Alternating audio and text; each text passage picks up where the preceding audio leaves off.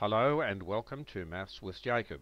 This lesson will focus on primes and composites.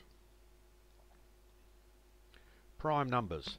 A prime number is one which has only two different factors. Note, the number 1 is not a prime number because it does not satisfy the above definition. It has only one factor. Example 1.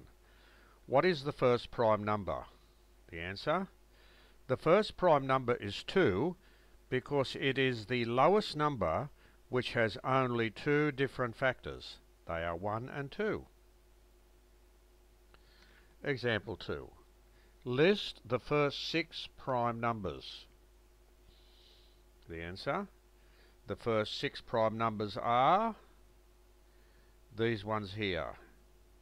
Notice we start with 2, and it's interesting to note that all the other prime numbers which are greater than 2, they're all odd numbers. Example 3. List all the prime numbers between 6 and 20. And here they are here. There are 5 of them, so they're the prime numbers between 6 and 20. Example 4. What is the product of the third and fifth prime numbers?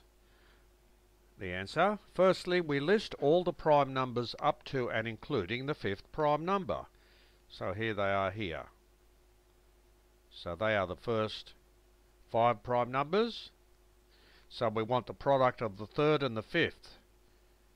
So there's the third and there's the fifth. 5 times 11 is 55. Composite numbers. A composite number is one which has 3 or more different factors. Note, the number 1 is not a composite number because it does not satisfy the above definition.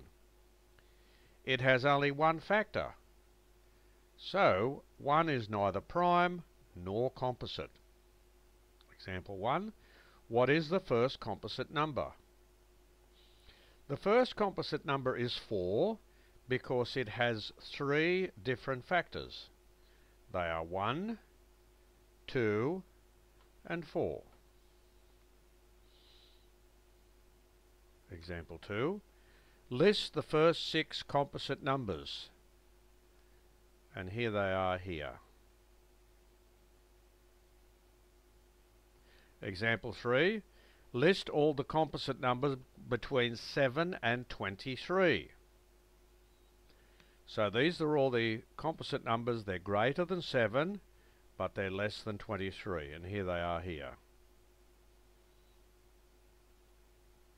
Example 4.